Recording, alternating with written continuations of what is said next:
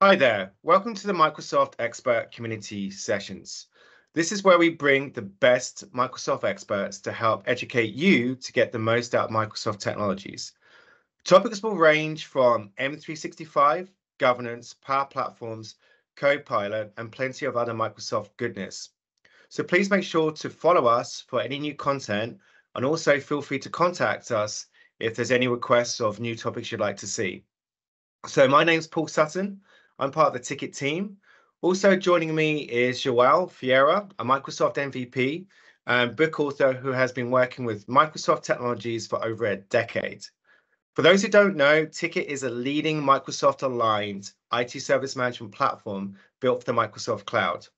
Today's session, we're focusing on Microsoft lists, and I'm very excited as João has extensive experience in the subject, and I personally always look for ways to be more organized and track work projects.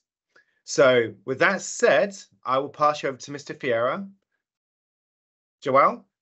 All right, thank you so much, Paul, and welcome everyone to this session where I will be talking about Microsoft lists and how you can use it to be more productive inside of Microsoft 365 and how you can bring it to the place where you do most of your work, what is Microsoft Teams. So before we dive into what Microsoft Lists is and how it looks like, let me first talk about our agenda. So I will briefly explain what Microsoft Lists is, where it comes from, and where it is now, the benefits of using Microsoft Lists with a few examples so you can easily relate with things that you typically do on your day-to-day, and how you can then see how those typical tasks can be transformed and shared inside of a Microsoft ecosystem using a list, how to use Microsoft lists and how to access to them. And we will end this with showing you how to bring Microsoft lists to the context of your teams so you and other members inside of the organization can easily collaborate on those lists. So my name is João Ferreira. I'm from Portugal. I'm a Microsoft MVP in the Microsoft 365 development category, and I've been working with Microsoft lists ever since I started working with Microsoft. Even though Microsoft Lists is a product with 3 years only, but it is an evolution, an actual evolution of what we had since 03, SharePoint 03, that it was SharePoint lists. So Microsoft lists can be easily identified by this colorful icon inside of your Microsoft 365 suite of products. It's included in all the licensing models, so which means that if you have Microsoft 365 E3, E5, or even Office 365 E3 or E5, then you will have access to Microsoft lists by default. And Microsoft recently made it available also to personal accounts, which means that what you will see here today and what you will learn here today, then you can use also on your personal life, because it's also now included as part of your live accounts with your personal OneDrive. So as I told you, Microsoft Lists was a new app that Microsoft released about 3 years ago to wrap together the list that existed in SharePoint. It's still powered by SharePoint. Everything works inside of SharePoint, but now it has its own application, and with it, it came support for personal lists inside of the OneDrive. It's an app that groups all the lists you have inside of your tenant. In the old days of SharePoint only, you used to have lists spread across multiple sites, but there was no common interface to group all those lists in a single location, and it was hard to share them, it was hard to manage them, and the interface of lists was kind of ugly and not user-friendly at all. So Microsoft fixed all of that with this new version of Microsoft Lists. They can be seen as databases, simple databases, and the easiest way to imagine a list is to imagine an Excel spreadsheet. So whenever you want to start storing some data, probably the first thing you do is open Excel and create a new spreadsheet. That's exactly what you can do also with Microsoft List. So every time you need to create a list to store something, let's imagine a to-do list, that it's something that everyone has for sure. If you need to create a new to-do list for your tasks, for your projects, instead of doing it in a spreadsheet or using something more advanced like project, you can use something more simple like Microsoft Lists that actually, even though it's simple, gives you a lot of flexibility and customization options and allows you to change the data model as you progress. So if you create the to-do lists and later on you realize that you need new columns to assign the to-do items to certain members of your team, or you need new columns to add categories or add description about the to-do list, you can easily do that. And by changing the data model, you will not be touching items that were previously added to the list. So you will have the opportunity to go there and add more data to the model to fill those columns, but you will not be confined to the typical and rigid structures of databases. And lastly, Microsoft Lists can be fully customized. Microsoft has a great interface for you to manage them, but then they also built an extensibility way for you to customize and adjust the list to your needs. And when I say customize and adjust the list to your needs, I'm talking about changing the way data looks like. So it doesn't need to look like an Excel spreadsheet. You can really transform everything completely, and you can see data in different ways that you never imagined before in a spreadsheet format.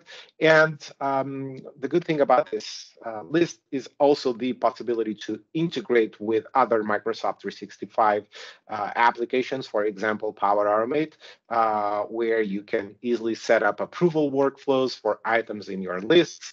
So imagine that you need to set up a list for travel requests, and the manager needs to approve or reject each travel request manually.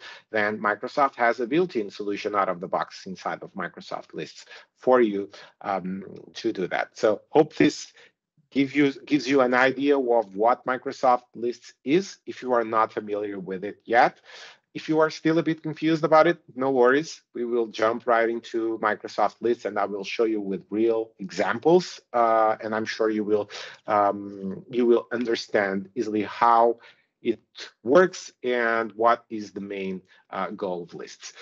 So 3 key benefits that I always like to highlight about using Microsoft Lists.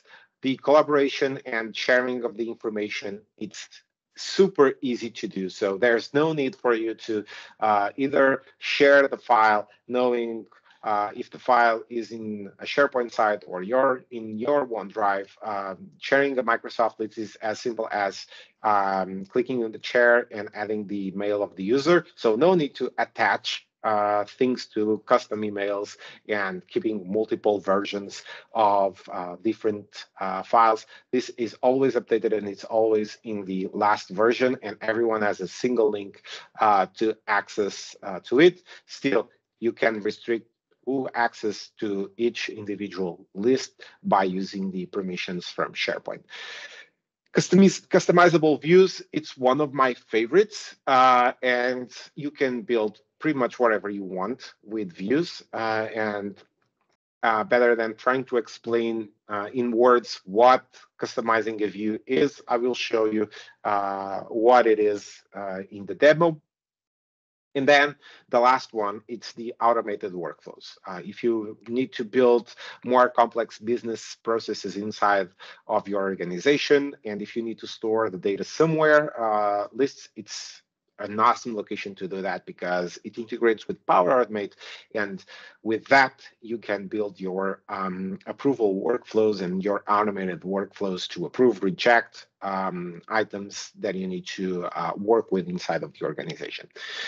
So examples of Microsoft lists.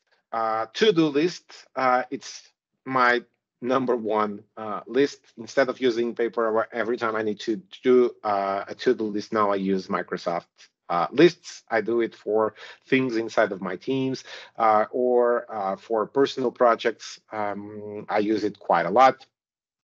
Project management, Microsoft has other solutions to manage projects, but if you are working with something simple, something that you need to do internally that does not require project or planner, Microsoft is also a good example of project management. And issue tracking and inventory management are also two other good examples. And Microsoft actually has pre-built templates for you to build these kind of things inside of the organization. So on this demo, I will show you how you access to Microsoft lists. I will show you how you create a list. I will show you where do you store a list, and this is one of the most important things. Keep in mind that the place where you store the list will impact who has access to the list and might have an impact later on when you decide to share the list with other members inside of the organization. I will show you how to share a list, and I will show you also how you can use the templates and start over again every time you need to start a new project or build a new to-do list. So with this slide, we are ready to go and jump into the demo. So let me just minimize this and bring up here Microsoft Lists as an application. So Microsoft Lists is a Microsoft 365 application. As I told you, it's available inside of the Microsoft suite. And once you open it in the browser, if you are using Microsoft Edge or Google Chrome, it might ask you to install it as an app. So it's available as a progressive web app, which means that you are actually able to install this website as an application. And that's exactly what I have here. So every time I need to access my list, I don't need to go to the browser and open the list and look for the list. I've installed it as an application, and it acts like any other Microsoft application. It acts like Microsoft Word or Microsoft PowerPoint. So it's a desktop application, even though it's using the version that it's in the browser. So it's easily recognized by this purple color, and this is the landing page where you will land every time you open the list. At the top, you have your favorites, and then you have your recent lists from multiple locations and multiple sites. So as you can see, there's the name of the list, the name of the site where the list is stored, and then the date the list was last modified. And in this selector here, there is a drop-down that allows you to select between recent lists and my lists. And my lists, as you can see here, they do not show any information about the site. This means that these lists, instead of being stored in the SharePoint site, they are stored on the user personal site inside of Microsoft 365. We can say that they are stored inside of the OneDrive. So you have this possibility of creating a list that it's in a SharePoint site, in a team site that you share with your team members inside of Microsoft Teams, or if you want to build something more personal just for you to keep track of your own things inside of the organization, then you have this possibility. Let's see how we can create then the lists. There's this button right at the top. you click on the new list button, and the first thing that you see is the set of tiles with the options. You can start creating a list using the blank list, and in this case, you will have to manually create all the columns to store the data. If you already have a list, you can use it to create a new list based on what you already did. So if you spend time already customizing a list, creating the columns, applying views, applying formattings, this option allows you to get all of that and start with an empty list. And these two options are actually my favorites. If you've been building something in Excel, then it's time to bring it to Microsoft Lists. Obviously, this will only work for simple Excel files. If you have complex things with a lot of formulas and things, well, List is not the place to bring all that information. But if you have a spreadsheet with just a few tables or a single table, then you can easily import that into a Microsoft List. Lists will get the name of the columns in Excel and create the columns with the correct data type that you have in Excel, and will bring all the data to Microsoft Lists. Same thing happens with the CSV file. So if you have data in a CSV format, you will be able to bring it to the list, and Microsoft creates and imports everything based on that. Then at the bottom, what we have is the list of templates, and these are all the ones that you have available from Microsoft.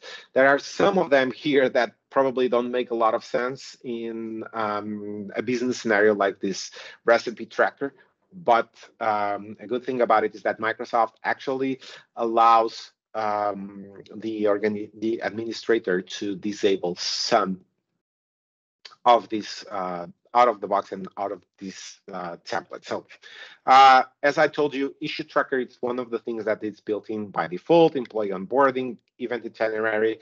And if you look here, we have two templates with the same image. We have the travel request and we have the travel request with approval. And this means that when you select this template, Microsoft built by default the approval workflow that you can configure then to approve travel requests. So this is everything that this template includes. So it has the trip title, the reason to travel, the requester, the destination. So all this information, and you can complement this with more extra columns if you have the need to do that. And then once you click to use the template, it asks you to select the color that will identify the list, and the icons. You are limited to only these options.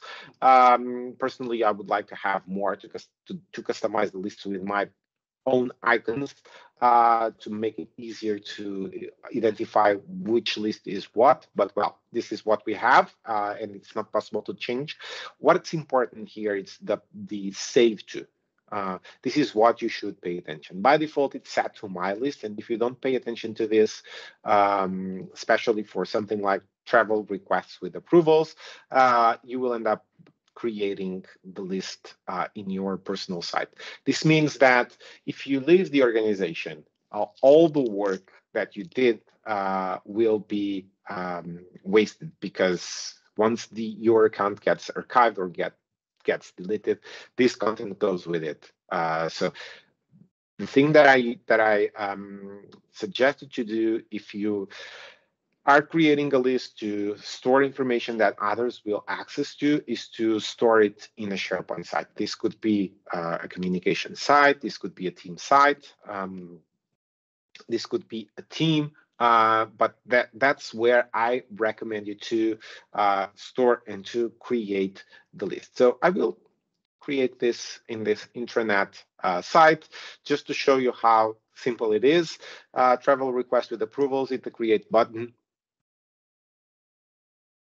And in just a few seconds, here is my list.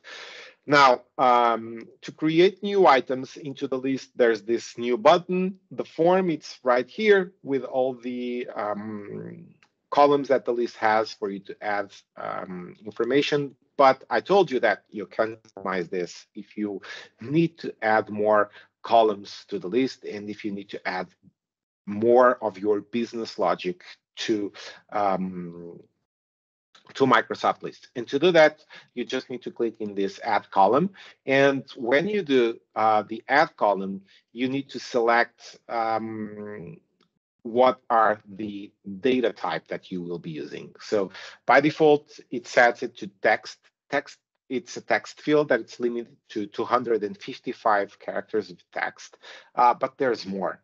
You have choice, you have date and time, multiple lines of text that actually supports rich text, persons that allow you to get users from your ID, from your organization, and tag them in here. Yes or no, hyperlinks, location, images. So there's a lot of different types of data that you can use to get the information in here. So just to show you how things look like, let's get back to the to-do list, to the sample to-do list that I just showed you, that I just mentioned when I was doing the introduction about Microsoft List. So typically, to-do lists have a title. They can have a description or not, and you then cross the title when the task is done. That's how it works on paper, and there's no reason for it to work in a different way in here. So what you see, it's the title of the task, the description that it's optional. There's a field for category. Obviously, I added the field for category.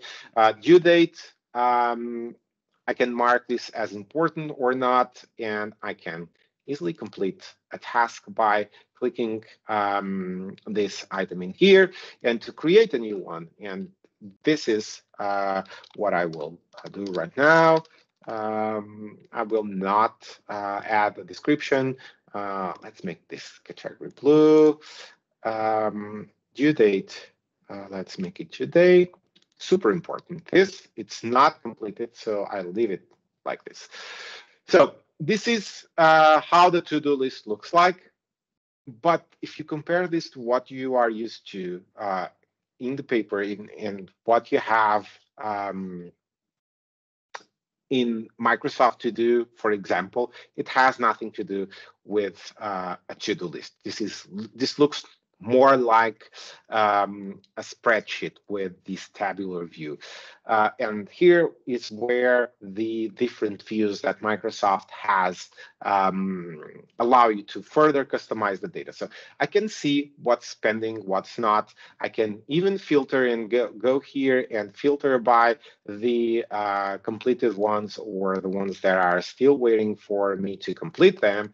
All of that, it's in here. But visually, this looks like a table to me, and it's not super intuitive, and it's not super easy to use when you first look and when you first see it. So this will require users to learn how to use lists, and that's not what we want with Microsoft Lists. We want it to be intuitive, and we want to make it easy for them to use. So what I will show you now is how you can change the layout of Microsoft Lists using what Microsoft provides out of the box. So I created this list manually.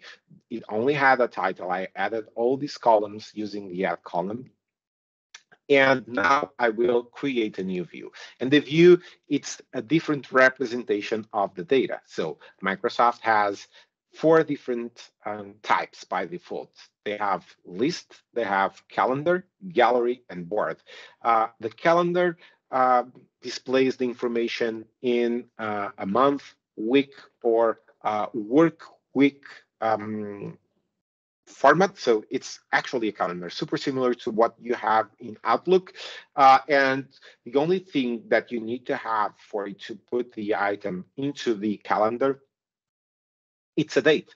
And in any list that you have, you always have 2 date fields, one for when the field was created and another one for when it was last notified. And in this particular one, I have also the due date. So let's make this calendar view visible to all the users that want to visually see what they have to do, what is the due date for each one of the tasks that they need to accomplish. So let's hit the create button. There was no need for me to hide the to not make it public. It could be public. I've selected the week view. Let me select the monthly because it's easier to see and easy to access the data. So it's save button. And as you can see, this is still my to-do list. I haven't changed anything on the data. I just changed the presentation of the information. I have my calendar. I have my events, my tasks, and the due date for each one of the tasks, and they are positioned exactly when they need to be done. So if I want to, for example, make this as a completed one, I can double click in here, change the status to yes, and now it's done. We can refine this further, and we can customize the view with conditions to show just the ones that are done or the ones that are not done, or even paint them with different colors. If I go, for example, here to format this current view, and if I want to print them differently based on the status, let me go and edit this rule, select the, actually status is not a good example in here because it's a yes, no column, and it only supports text and data and choice columns in here, but it's possible to do the customization of this based on the properties that you have in the list, and we will see how that's beneficial in another example. So this is one of the views that you have available for all the lists. The only thing that you need to have, it's a data column. Now let's talk about the gallery. And gallery is not one that will have a visual representation in here. So I will go and show you that in this one. In here. Where is my list? It's here. So let me quickly go back here to another list where I have images, for example, this player's one. And let me create a new video here. And as you can see, there's an image column where an image was uploaded to the list. So you can easily add images and have them visible here.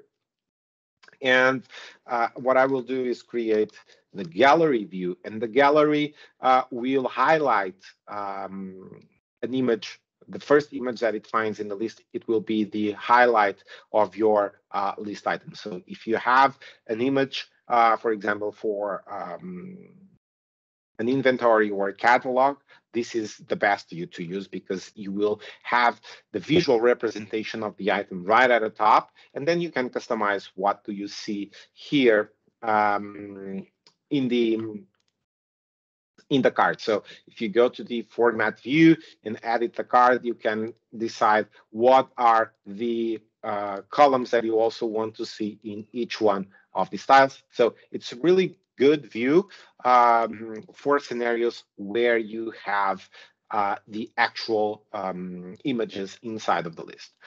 All right, going back to the to-do list, there's a fourth type of view that it's called board, and the board allows you to create a cabin board for the list. So let's select category instead of status. So let's make this view public, board, and as you can see, it creates the tiles, and it created one column for each one of the categories that I have. And the good thing about this is that by drag and dropping the items around, it actually changes the values in the list. So you have this visual representation. This is super good for project management, where you can simply drag and drop and see things changing and see the progress of your tasks. And if it doesn't have a value assigned, then you can move it to the unassigned. So for example, if I want to see what are the tasks that are completed, I just need to select that column. So these two are not completed. These two, yes, they are completed. So let's complete another one. And now let's move the red back. So this is the fourth view that exists. But in reality, there is a fifth view that Microsoft has that is not available in here when you create in the create new view, and that's the playlist view. So we are living in a world where we do lots and lots of meetings where we generate hundreds of files of video content with presentations, with meetings, and we need a place to host and to access that information from a single location, as it is typically spread across multiple locations. So when you create a new list and you go to the list of templates, there is this playlist type of list. And if you look just to this, this will not tell you what this list is. This will show you the tabular view. This seems to me more a bug from the Microsoft side, but what this is it has nothing to do with what exists in here. So let me go here and let me go to this, open the video playlist. I already have one here with content. It's not this one. Where is it? Game stats, game videos. It's this one. So this is the playlist. And when you click in the add a new item, instead of having a form to fill with data, it will ask you where the video is stored. And it will create a link to the video and bring all the metadata from the video here. And your users will be able to access the videos directly from this list. So you can have one for your daily meetings, you can have one for your sprint reviews, you can have one for your product releases. If you have all those videos stored inside of the organization or other types of videos, you can do it for the all ends, you can do it for town halls. By combining all that and grouping all that inside of one of these lists, when someone joins the organization or when someone needs to access that information, they can easily find that in the list. Search will help to find that because information it's indexed by the Microsoft 365 search, and we have the playlist layout and the video player that it's powered by Microsoft Stream. So this is the fifth and the even gem that Microsoft List has that it's not being widely advertised by Microsoft. As I told you, one of the advantages of using Microsoft Lists is actually using the custom formatting for Microsoft Lists. And give me just a second to go back here. And by custom formatting, I mean completely changing the way this information looks like. And I told you that you can configure this in different ways. So I can paint, for example, with conditional formatting, I can paint, for example, the columns that were completed, I can make them green, the tasks that were completed. And let's say, well, I want to add a new rule, and the ones that are not completed, instead of green, I want them to be red. So you can easily see what's pending and what's not based on this. This is great. This allows you already to format data partially, but it allows a lot more than that.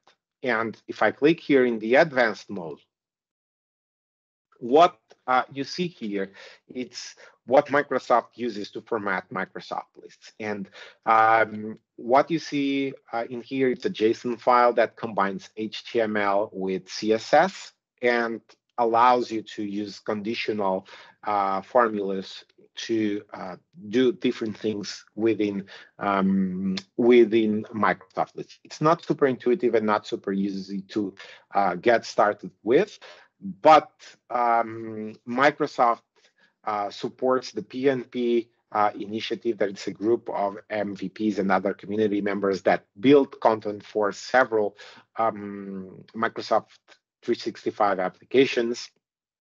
And Microsoft List is no exception. So if we go to the browser, and let me bring up here the browser, and if we go to pnp.github.io, then under samples and solutions, you will find all the samples available for each one of the things that this community does. But what I really want to show you is this sample here. This is a sample that I did for this community a while ago. And what you see here, it's Microsoft To Do on the left and Microsoft List on the right. And the list that I have in my Microsoft lists, it's actually this same list. So to format this and to get started with formatting, the only thing that you need to do is to come up here to this repository. There's a lot of examples, not all of them so complex as the one that I'm about to show you, but you can start by formatting simple things like the images or like the links in the list, and then learn and evolve and create more complex things. So what I will do is open this to-do JSON file. I will copy this, go back to Microsoft lists, and now if you notice, I'm in the browser, not in the Microsoft lists application, and I will format this current view. And I'll go to the advanced mode and we'll paste what I just copied from the internet. And now this looks a lot more like a Microsoft lists. But we can still go further. Let me go back and remove this formatting. And let me hit save. Let's say that I want to clearly see what is done and what not. Microsoft Lists allows me to group information by different types of data. So I'm grouping them now by status, but I can group it by any other column type. And now if I go back to the format current view, clicking the advanced mode and paste again this, when I hit the preview, now I have this that allows me to easily close and expand the items. And when the user comes to this to-do list, it now looks like a to-do list, and he knows exactly what he needs to do in here. And for example, if I uncheck this one, it's still using the conditional formatting. It's still painting something in red that's overdue, that it's not done yet. So he knows that it's pending, but it's the to-do list, and it has that check behavior that we all know from paper and we know from other Microsoft applications. But this one, it's inside of Microsoft Teams. So now if I want to share this list with someone else, I can click, copy, and share it with any other member that exists in this team. This was created in a team. I can, if I'm the owner of this SharePoint site, I can invite others to access this site. But the good thing that I like about this is that if you are in the Microsoft ecosystem, we spend most of our day working and communicating and collaborating inside of Microsoft Teams. So let me bring up here Microsoft Teams. What I really like about it is the integration it has for Microsoft Teams. So when you are in a team and you want to add a list so other members of the team can work with you on that, you have this list application that allows you to either create new lists inside of the team of the SharePoint site, or add existing lists that you have already in the team. So this to-do list that we just formatted, it's in this team, so I'm selecting it.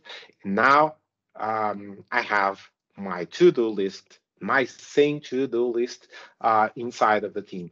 And if you have someone that loves and works all day long inside of Microsoft Teams, they are able to access the list from Teams. If you have someone that it's a Microsoft lists fan like I am, they can access the list. And let me just refresh this so you can see that the same list, it's available in the same location. And if you have SharePoint fans that like to work in SharePoint, then here's the SharePoint version. And this way, everyone working in different application and in different contexts, they have and they access to the same source of truth and the same source of data. So if I check something in here, when next time I come up here, it's checked already. So and same thing happens in here. So next time I come up here, it's already checked. There's quite a lot more that you can do with Microsoft lists. You can put pretty much everything that you do inside of Microsoft lists. But one last thing that I would like to share with you, that it's more targeted to administrators, but will help a lot with the adoption of Microsoft lists, is the possibility to create custom templates. I told you that Microsoft has this list of templates that the administrator can remove.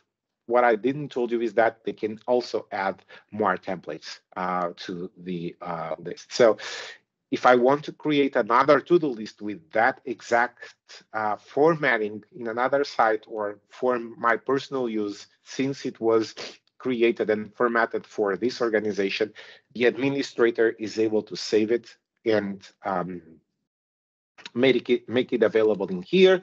So I hit the create button. The formatting will never be visible in here. You will always see the tabular view. Same thing happens with the playlist.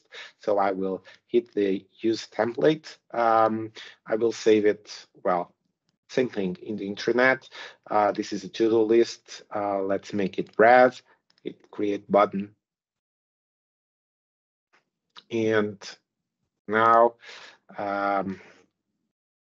demo, category blue, due date. Well, it's not mandatory, but let's fill it. Super important. Hit save, and here is my new list. So instead of creating the columns, going to GitHub, getting the code, or building the code manually once again, the administrator can have this added to the Microsoft 365, so everyone can take advantage and can adopt Microsoft lists as their storage for different types of data. And with this, we reach the end of this demo and the end of this presentation.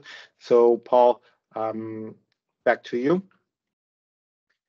Excellent. Well, thank you so much, João. That was very interesting and great content. I believe actually in one of your slides, there was a Washington Huskies basketball team photo, which was actually in Seattle, which is where I live. So I don't know if you did that on purpose.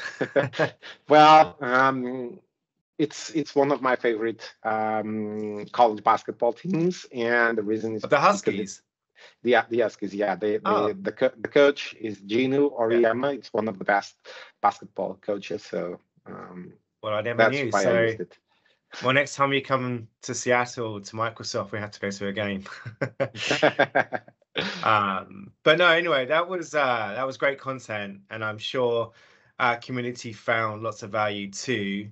And as I mentioned at the beginning, Ticket runs a series of M365 sessions just like this.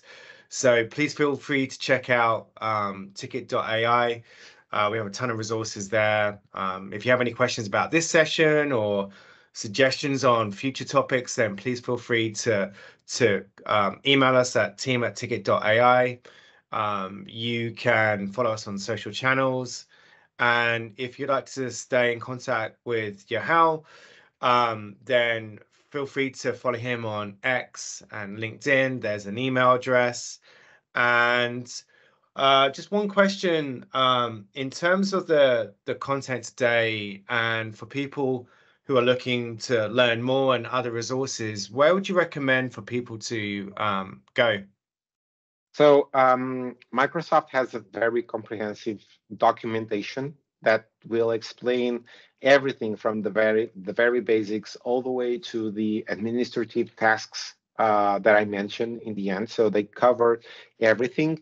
And also, once you start building your list and you start exploring the customization part, going and talking with the PNP community members will definitely help you to get things done faster. And don't be afraid to go there and just grab the samples that are there and apply them to your list. You will not be breaking any of your data.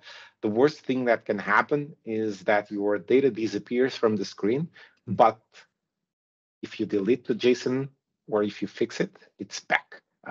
When you format the list, you are not touching the actual data, you are touching the presentation layer. So you don't need to be afraid of ruining what you have stored in the list. Awesome. Okay. Well, that's great. And in the spirit of time, just want to thank you again and look forward to working with you. And yeah, thank you so much. Any final words before we conclude? Thank you so much for having me here. It was a lot of fun, and well, if you want to have me back to explore more advanced topics, just call me again, and I'm more than happy to do a follow-up session. Definitely, and we can talk basketball next time too. Yes. All right. Well, thank you again. All right. Thank you so much. Thanks. Bye-bye.